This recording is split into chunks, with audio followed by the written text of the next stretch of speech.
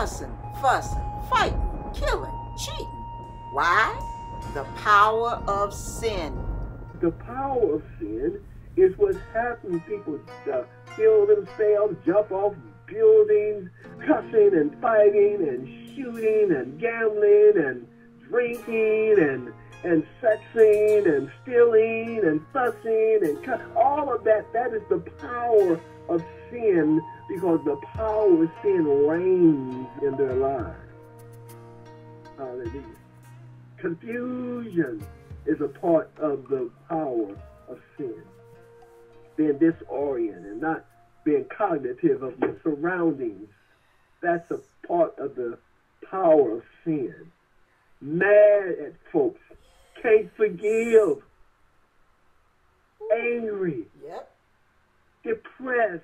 That's a part of the power of sin. And Jesus has come to save us, not only from sin, because once he saves us from sin, that means you can have dominion over all those other things. The confusion. Hallelujah. Yes. The lack of self-control. So many people have lack of self-control. As soon as they get near whatever they are weak to, there they go. It's like a magnet. It becomes their kryptonite, whatever it is. They got the can't help it, and I can't stop myself from doing it.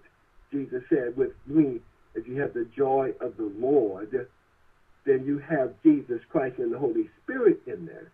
Strength. In you, in having the Jesus Christ and the Holy Spirit, you have all you need to overcome it all. Right. Hallelujah.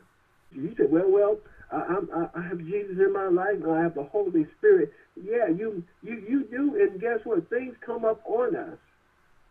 But I wonder, what are you feeding every day? What is your life like? Yep. Who are you hanging out with? I mean, where do you go? What are you doing? Is it television all day? Is any Bible? Is any me time going down? What are you feeding? Are you feeding the spiritual you, or are you feeding the carnal you? Yeah. Huh? Which one? You know that old story about that there is a mountain lion and a poodle in each one of us. A mountain lion and a poodle in each one of us. Different people use various comparisons. I like to use something that's really horrible like a mountain lion and something really humble like a poodle. And now we have a tendency to be that mountain lion or that poodle, and just say the mountain lion is that sinful part of us, and the poodle is the spiritual part of us.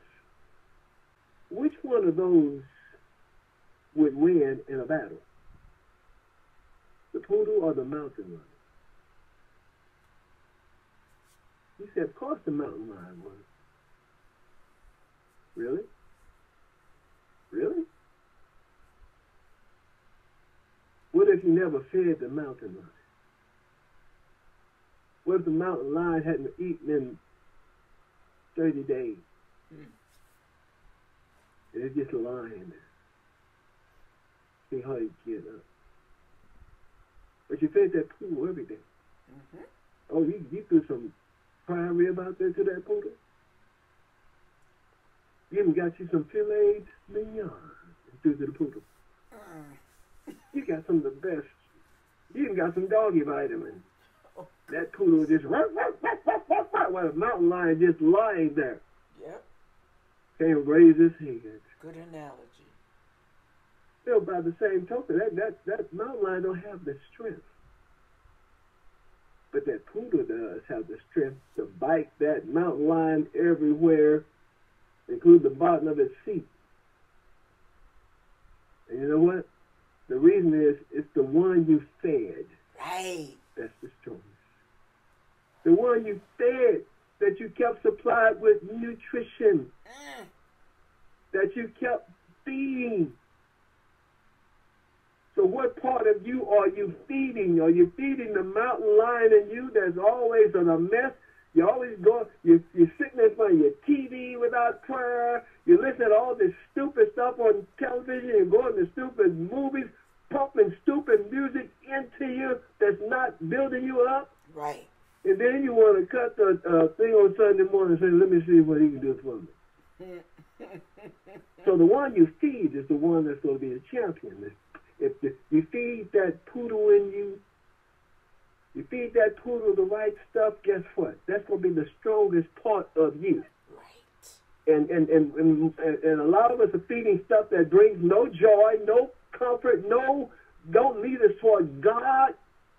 Is leading us to be more worldly, and the more worldly you become, the more world that begin to saturate in your mind. Your heart becomes more your thoughts, and there you are, you're ready to cuss, fuss, and fight.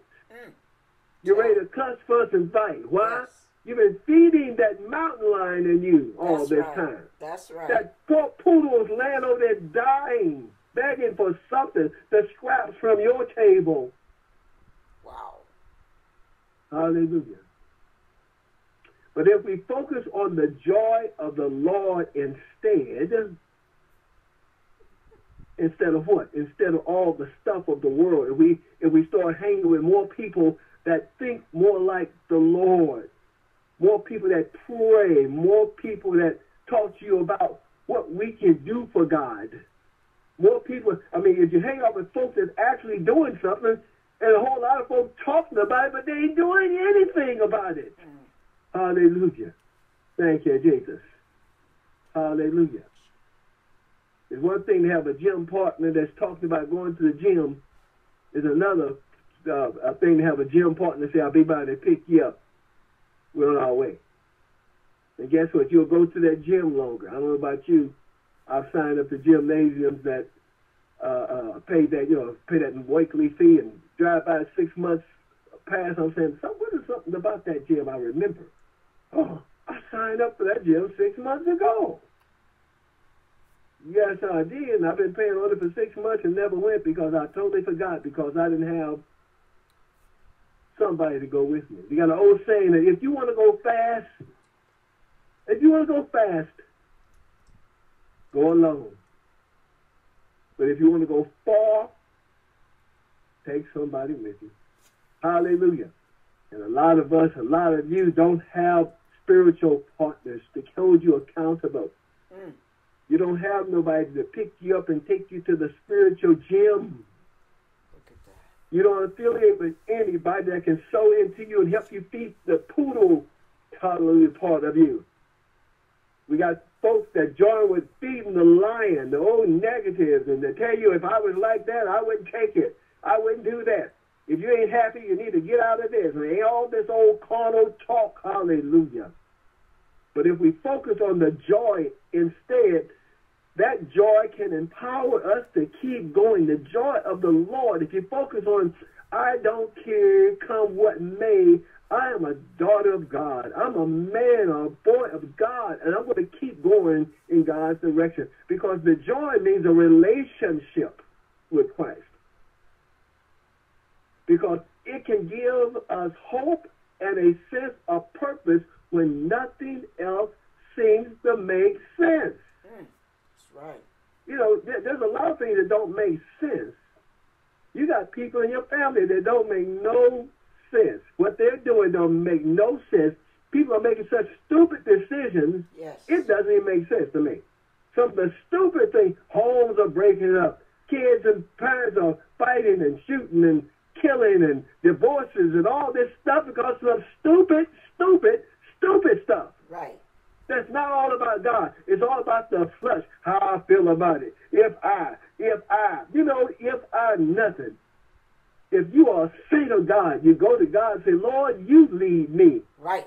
I want to be what you want me to be, not what I want to be. Mm-hmm. Hallelujah.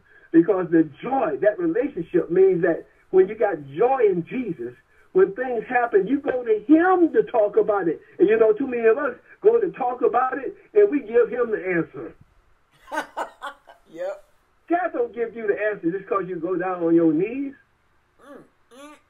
You can get it then, but too many people coming up with the answer for themselves. I just felt like God, if it ain't in the Bible, it is not leading to some more and more strength, it's not God. Thank you. Hallelujah. Sometimes Sometimes God trying to tell you to just go and forgive somebody. You call them and tell them, forgive me, even though they did the mess up. That's right. Hallelujah. But God let me know. God let me know. I don't have to say this. No, that wasn't God, sweetie. God is humble. Jesus came down. He humbled himself even unto the death of the cross. And he left here saying, I'm going to wash feet to show you. I want you all to be humble people. Right. Hallelujah. When we start doing things God's way, we start operating within that relationship. And that relationship produces joy. I want to be pleasing to you, Lord. I want to be pleasing to you because it gives us hope and a sense of purpose when other things don't make no sense. People say, I don't even know why you're doing that, honey. You say, I'm doing it because this is what God wants me to do. Well, I wouldn't do it that way. If somebody did me like that, well, you know what? I'm not living for you, brother. I'm not living for you, sister. I'm living a life pleasing to God. It doesn't make sense. Jesus didn't make sense when he came down here. That's why they killed him. They thought he came down here for something totally different. Jesus, can you see your people? I thought you said you loved the Jews. They're getting slaughtered and killed. And Jesus said, my kingdom is not of this world. If I was, I would fight, me and my servants. But guess what? That didn't make no sense. That's why they hated him. That's why they killed him. He wasn't doing what they thought he should be doing. Hallelujah. But the joy of the Lord isn't just a feeling or an emotion. Oh, I feel the joy. No, that is not you. What you might be feeling, the Bible lets you know your emotions and your feelings are very deceiving. God, he looks at that as it stands up against your actions.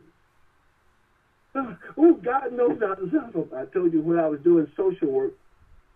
Well, I've done social work when I was with Child Protective Services, CPS. I would sit with some of these fathers who hadn't seen the kids in years, promising that they're going to go see their kids and take them and pick them up and take them to Disneyland, and kids standing there all dressed up, washed up, and father don't show over and over and over again, and promises and promises and promises until the kid go from 3 years old to 8 years old, discouraged and angry. And meet the dad, and he says, well, my kids know I love them. That's your own psyche, honey. They don't know you love them. Thank you. That's your own emotional stupidity. That's what it is, sir. Right. That's you trying to make your own self feel good. Mm-hmm. Your kids are miserable. Right. I told you I had one guy call me, and he thought he was impressing me. He says, well, I want you to know I have 13 children by 13 different women. 13.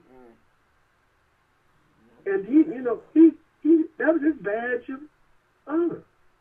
Wow. That was his badge of honor. I said, brother, let me ask you this. Do you know what those 13 kids want? No, what? I said, all 13 of them would love to have at least one day a week with their daddy. Do you do it? Well, no, but they know I love them. But excuse me, sir, I don't want to hear about your love. Don't you realize that those 13 kids don't even know each other? All they know is they have one daddy. Don't you know that they long for one day with you at least a week? Wow. It's not all about how you feel about them. Thank you. Brother. It's about how they feel about you. That's how it is with God. We got these folks, I just feel me some Jesus. Well, does Jesus feel you? Huh? You're a stranger to him when it comes down to his emotions. God want to be able to say, have you considered my servant? He called Job. In other words, I have a contact with Job. Hallelujah. It's not just Job talking how I feel about Jesus. God was saying, I have feelings about Job because he's my servant. He's doing what I want him to do, when I want him to do it, and how I want him to do it. Can you say that about us? Good question. Because the joy isn't just feelings or an emotion. Right. It is also a state of being. It's just how we roll. It's the state of who we are. This is what we do. It's nothing that you put on. I got my joy, my joy. Oh, no. Hallelujah. We are supposed to be living in a state of joy, which means a state of a right relationship with Jesus. All right. He can call on us. Hallelujah. See, love always willing. Lord, show me what to do. God is like saying, I'm tired of showing you what to do. Just go out and start doing it. You ought to know me by now. Okay. You ought to know me by now. The Bible says if you can't figure out what I want you to do, the Bible says just go find whatever your hands see need to be done. That's when you have a relationship with Christ, because you become a worker bee. When we're filled with God's joy, we're able to do things we never thought possible. When that relationship is precious to you, when you want to be pleasing to Him, hallelujah, you start doing things that you never thought you could do. Hallelujah. And first of all, we need to start doing something for Him that's going to please Him. Right. We can see joy in the darkest of times, and we can share that joy with others. Yes. Let me tell you something. God doesn't wait until your thing is going right before He tells you to help somebody else. Huh? So true. God wants you to know that when you have that relationship and people will come to you like, man, woman, how in the world can you be up here so feeling so good? Somebody wrote me, 2 or 3 people wrote me something recently. Text me saying, Dr. D, you're one of the strongest men I ever met. With all that you're going through, hallelujah. I don't walk around my head hanging down. I know that's right. With all, folks threatening my life, busting my windows out my cars and 1,000 other things. I don't even go into that stuff. Hallelujah. Hallelujah. Why? Because when you're filled with joy, that means you are the relationship with God to you is important. Yes. When that is important, it means more than windows in a car and anything else in your life that's going wrong. Hallelujah. Because you know you want to be pleasing to God. Yeah, your kids are going crazy. Your husband is a husband and walked off and left you. Money's funny. Hallelujah. You go by the bank and you got nothing but zeros on your account. Hallelujah. But you still got joy because you got trust. You got hope in Him because you have experience with Him. Right. Do you have experience with the blessings of God? Have you been through something that He brought you out of? And He expects you to understand that if I brought you out of that, I can bring you out of this. But I need you to grow. I need you to grow. I need you to understand that it's not going to be all sunny days and roses and what have you. Hallelujah. God needs you to go through some stuff and still love Him. To be able to take some stuff and shut up your mouth. Stop defending yourself with all that stupid stuff. Right. Be an example. Close your lips. Seal it. Raise your hands and say, Lord, help me. Give me the strength. I want to change. I don't want to be the same from this moment. Oh. Hallelujah.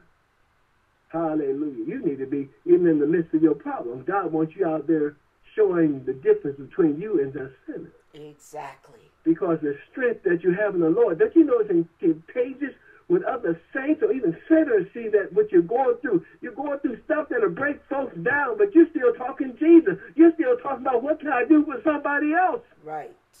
That's the peace that passes understanding.